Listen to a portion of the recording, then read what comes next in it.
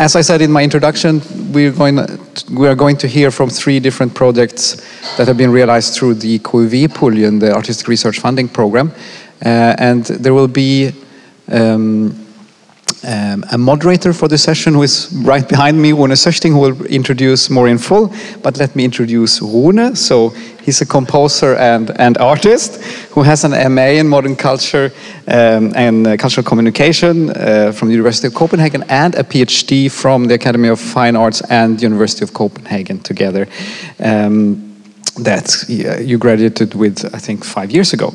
And in your work, you're particularly concerned with the role that kind of the circumstance or the circumstantial play in the meaning or the formation of kind of or aesthetic meaning formation, as well as kind of social and political consequences thereof. Of course, I know, and perhaps others here know you from kind of the sound art context also. You have your own practice in that, but also curated and organized events like Nordic Sound Art, which actually was a study program, an MA study program across the Nordic art academies on sound-based art practice. And you're actually a frequent teacher at the different art schools that the center engages with. I won't name them all, but well, the Rhythmic Music Conservatory, among others. So please welcome Rune, that welcomes the rest of the speakers. Yes, I'm really delighted to be the moderator of this salon. We have 3 different presentations. It's from artists who come from very different fields and from different institutional contexts. I'll briefly introduce the 3 presenters here. Then in turn they will come and give a 20-minute presentation of their projects. Then afterwards we will move to the salon where we will have where there'll be time for a discussion and questions from the audience. So the program for this salon is better. The first presenter here is Emil Gryesten. He's an award-winning pianist and a graduate of the Royal Danish Music Conservatory and the Sibelius Academy in Helsinki, with further studies at the Como International Piano Academy in Italy. He's been rewarded numerous national and international piano competitions, and he received awards, among others, the Danish Sonning Award in 2007 and the Pro Music Award of Finland in 2011. Emil Gryesten is a member of the teaching facility at Aalborg School of Arts and at the Royal Danish Academy of Music in Copenhagen. He will be presenting considerations based on his artistic research project, Beethoven Reconstructed, that he is developing at the Royal Danish Music Conservatory. In his artistic research project, he explores how analysis and theory developed by the Austrian music theorist Heinrich Schenker can contribute to an innovative interpretation and performance of the late piano sonatas by Ludwig van Beethoven. This work allows for reconsideration of the role of the performing musician's traditional role as an interpreter. It further opens for consideration of a new type of performer-actor and questions regarding this, among others, the ethical perspectives. And these are the perspectives that Emil will, probably among other things, will present to us today. Following Emil's presentation, we will have a presentation by Andreas Liebmann, who is a Swiss performance artist based in Copenhagen. Andreas Liebmann studied at the Acting Academy in Zurich from 1993 to 1997. He has been teaching at the universities of the arts in Zurich, Berlin, and Leipzig. Since 2015, he is teaching at the Danish National School of Performing Arts in the area of idea-based and conceptual direction. He co-founded the performance group Gaststube that developed experimental performances and created theater pieces, durational performances, installations, bus tours, walks, and other formats. Since this group is split up, Andreas Liebmann has been developing his own formats and working methods as a stage director, performer, and author. In his presentation today, Andreas Liebmann will report from his artistic research project, Imaging the Social, conducted at the Danish National School of Performing Arts. This project raises the questions, how can theater be necessary for people around the corner and still work with topics of bigger importance, and how to combine an experimental approach and daily life relevance.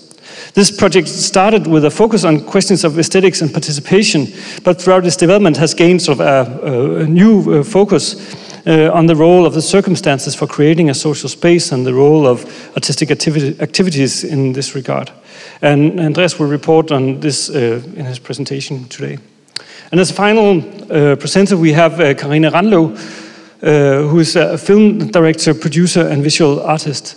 Randlo is educated from the National Film School of Denmark, animation director in 2012. Before this, she had developed a practice as a visual artist. She's an accomplished visual artist and film and video director. Her recent film works include A Family Business, Et Familieforetagende, from 2017, and Det Uopnåelige, in Danish, The Unattainable, from 2016. There was a remarkable portrait about the Danish artist Knud Pedersen. In her visual artist, she integrates sort of film and animation. Her artistic practice unfolds at the intersection of visual art and film production. This position of being in between visual arts and film allows for a particular sensitivity to the context for production. And this is the theme for her artistic research project that she's conducting at the National Film School of Denmark. And it's called A Film with No Camera Movements Whatsoever is Trying to Communicate with a Wider Audience Who Wants to Play. And this will be the subject for her presentation today. Her project is an exploration of the format of film. It's an investigation into the ecosystem that surrounds the production and consumption of film, and how that sort of feeds into a visual language, or opens for questions of how to establish a visual language. And part of her research is based on conversations with representatives from the funding for films, the film critics, and the film broadcasters. So I'm really looking forward to these three presentations. As you hear, they're sort of quite different in substance, but I'm really looking forward to this. So, Emil, will you take the stage? When I studied in Finland at the Sibelius Academy, rather many years ago already, I encountered something called Schenkerian analysis, which was, for me, a very intriguing kind of intellectual endeavor and a kind of theory of music which was very different from what I had been taught previously. And I had an intuition that there would be some kind of great depth to explore in this field, and in this kind of esoteric theory, which it is compared to the more traditional music theory that we are taught in the conservatories in Denmark, for example. Then around 3 years ago, when it for the first time was possible for part-time teachers at the Royal Danish Academy of Music to apply for funding for artistic research projects, I thought that perhaps now is the time to develop this idea further. So I spoke with a colleague, Thomas Solak, who is my partner in the project now, if he also would be interested to play around with Schenkerian analysis. And it turned out that he also had heard a little bit about it and was equally intrigued about the possibilities.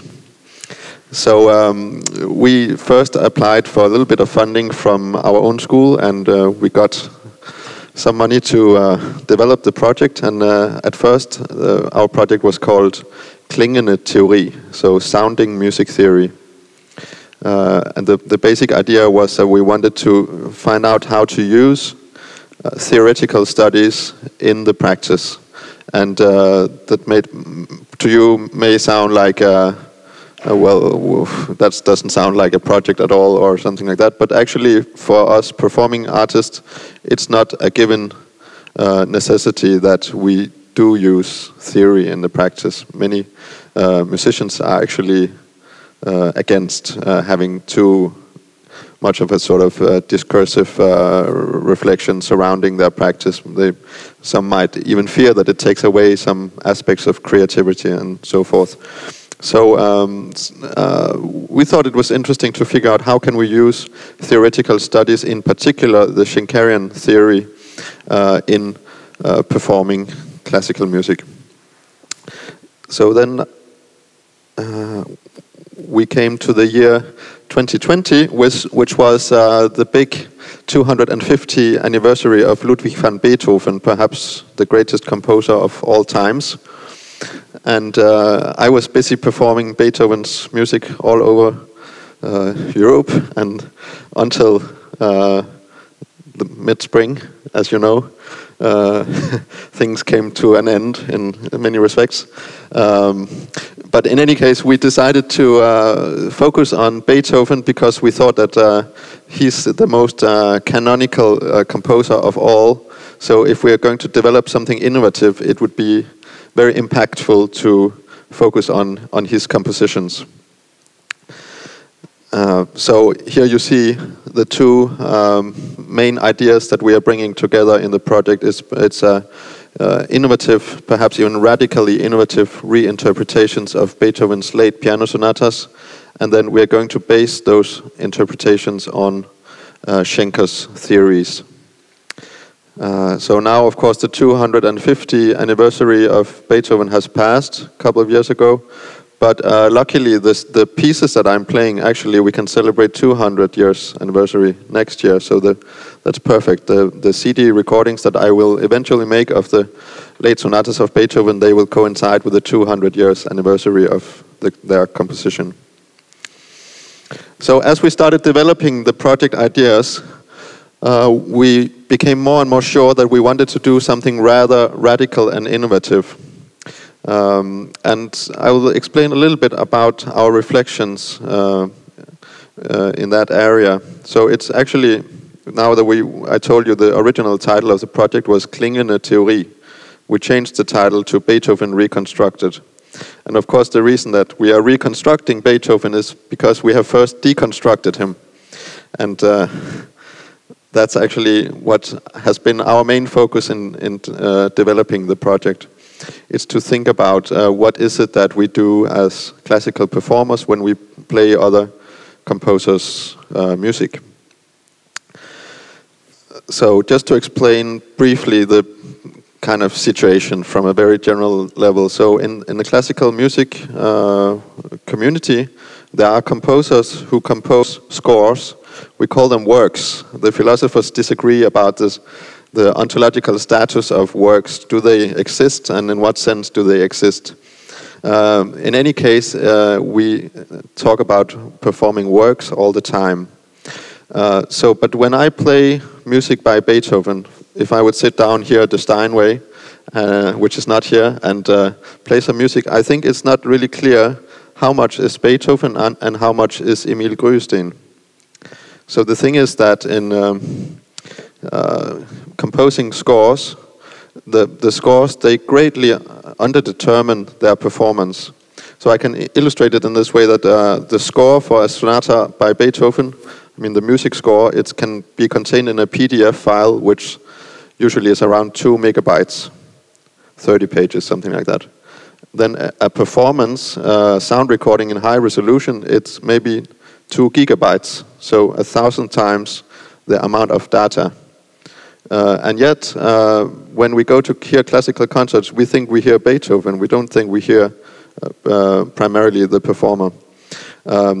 So that means that actually there's a really great room of artistic interpretation, as we call it. The word interpretation, of course, is very loaded, and we're trying to think about whether we should also invent something new, or at least also try to deconstruct that concept.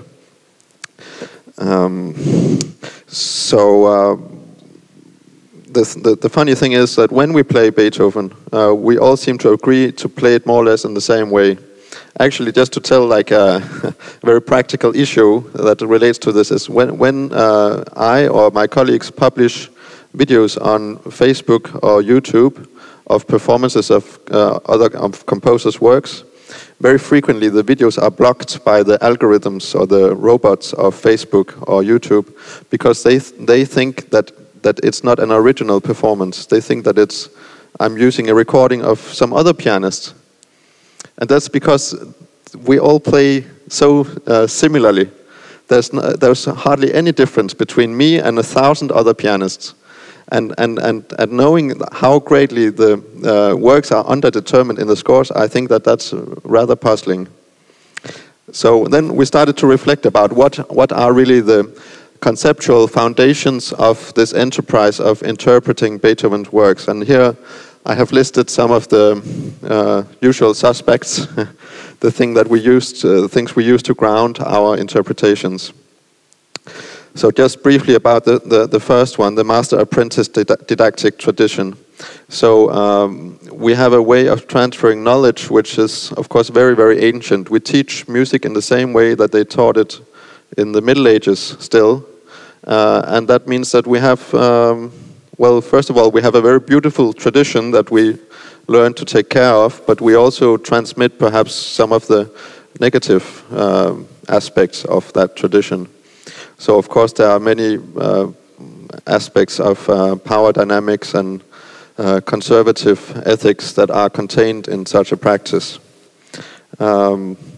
So the philosopher Stan Godlovich has spoken about the music community as a traditional craft guild, in Danish, Kunsthåndværkslag. So that we sort of function as guardians of this tradition, and if an artist doesn't adhere to the norms of our community, he is actually excluded. So, for example, we can think about musicians like Bent Fabricius Bjerre, the Danish pianist and film music composer who passed away a year ago. We don't consider him a classical pianist. And yet, if you take a few moments of his music, it sounds exactly like classical music. So what's the difference? So I, as a classical performer, I will say that he's certainly not a classical musician. And it's because he's not worthy of being a part of this guild, because he doesn't perform scores by composers in the correct way. So, of course, I cannot go into all the details of what the differences are. And so, especially my colleague Thomas and I, we were very worried about the last point here, the ideal mainstream performance, which I put in scare quotes. It seems that many students at the music conservatories, they are mostly concerned with achieving some kind of average performance. So actually imitating other musicians and then just adding a little dash of something individual. But this is hardly a very creative way of going about an artistic practice. And so many of you are familiar with this tradition of cultural theory in the 20th century, with the trajectory from the new criticism, the intentional fallacy, post-structuralists and many great thinkers. So here I just quoted the footnote from the famous article, The Intentional Fallacy, saying that actually if the meaning of a word changes after it has been written, why not say that that's also interesting to work with that? It's actually not important if the author had that intention with the word. It may change meaning, and if that meaning is relevant to us, why not explore it? There's no ethical obligation to follow the intentions of the author. That was the main idea in that article. And then if some of you have visited the opera, which is just around the corner here, you have seen this fellow Leporello and know that he has this little book where he keeps a record of all the lovers of Don Juan. So I was visiting the opera when I thought it was very amusing that, of course, since it was a reinterpretation of the opera, Leporello, he didn't have a little notebook, he had a MacBook, a computer with an archive of the lovers. But yet the orchestra performing, they were performing on original 18th century instruments and tuned according to just the right kind of tuning.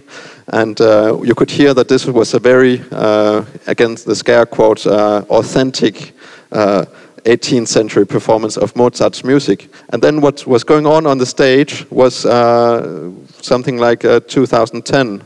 So I just thought that was a little bit of an absurd image. And so what's the explanation to this? And of course it's just that in the classical music community, we are really still grounded in the 19th century way of thinking, which is, there are many beautiful things about being in the 19th century, but also some bad things.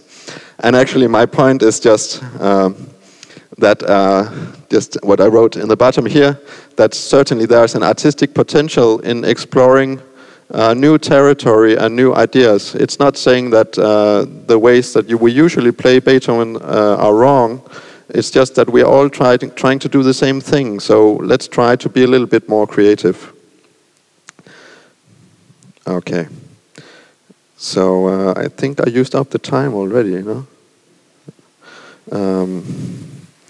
So the Schenkerian analysis, just to briefly introduce, it's a kind of theory which sees the structural levels in a piece in a very inspirational way for me, in that we see the voice leading structure in the piece very clearly, unlike any other theoretical method. So as a performer, I really get a sense of how each moment relates to the whole of a musical piece.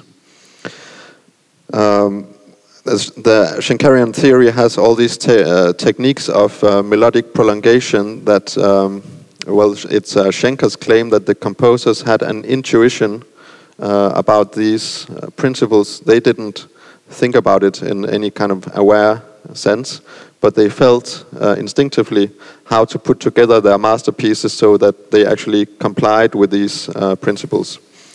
And Schenker developed a special graphic notation to illustrate his analyses, which you can see just a very primitive example here. And now I can't play this for you, but those that can read music, they can see that this is the theme from Beethoven's Ninth Symphony, last movement, the Ode to Joy. And so what Schenker is showing here, that there's a little motif, the descent from the third down to the root, which operates on various structural levels. Actually, it's both in the very foreground in the melody and also on the phrase level, what is called the upper middle ground, in the deeper middle ground. And in fact, it's also the Ursatz, the fundamental structure of the whole movement. So this is inspired by the organicism of Goethe, who was one of the great influences on Schenker. So Goethe thought that there was this thing called Urpflanze, the Ur plant, which evolved into everything that we see in nature. So it's a sort of proto-Darwinistic philosophy. And Schenker saw this in the works of the great composers, that there was like a seed that could become a bigger motif, and this motif could be expanded eventually to become a whole music composition, such as the incredibly complicated masterpieces by Beethoven, which for Schenker were the greatest examples of music of all times.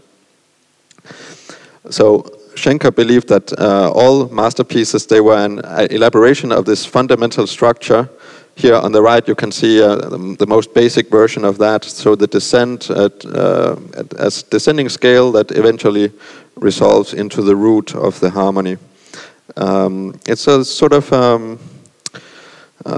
you could also see it in a Deleuzian perspective, that it's an unfolding of the same kind of material, that actually this scale that you see here, it contains the material that you can build a whole symphony from that if you just find out where are the cracks and the potentials for unfolding. So in a sense, it goes very well with these sort of creative materialist philosophies that many artistic researchers are very fascinated by. So we actually are just starting to work on the project now from 1st of September, and that's why mainly I've been concerned with all the context of our project. And right now I'm just reading the projects of other musicians. And we haven't actually started playing Beethoven yet, just touching Schenker a little bit, but mainly I've been concerned with learning about what other people are doing that is relevant to this. So here I have just listed some of the methodologies that we are interested in exploring in the future. And there are 5 different ones here, and they go from the most basic, crude, sort of conceptual structuralist analysis, and then to the more esoteric, and finally perhaps a sort of Deleuzian ontology where you explode all the concepts and everything is up in the air. And of course, since music is an art form that unfolds in time, if we can redefine our notion of time to something else than it used to be, then, I mean, we don't even know what the possibilities are. So, so I'm very curious about those more esoteric kinds of thinking that I mentioned here. But I think we'll start from the more basic things and see that just we need to express the structure of the music in our performance, and so that could be a sort of first step to see. Now that we know what the structure of the music is, of course it affects how I play it intuitively. But then it might not be the most interesting way, so surely we will explore other methodologies. The output of my project will be a CD recording of the last 5 sonatas, so hopefully it will coincide, as I said, with the 200th anniversary of these compositions. Then there will be a series of lecture recitals at the Royal Danish Academy of Music, where Thomas will do the talking and I will do the playing. We'll also write a few articles and make workshops for the students at our school, and we will hold a seminar on Schenkerian analysis at the Royal Danish Academy of Music. So one of the ambitions with the project is that we'll try to spark an interest in Schenkerian theory in Denmark, because it's fairly unknown here. So I guess maybe there will be some questions later, but now we need to hear the next project.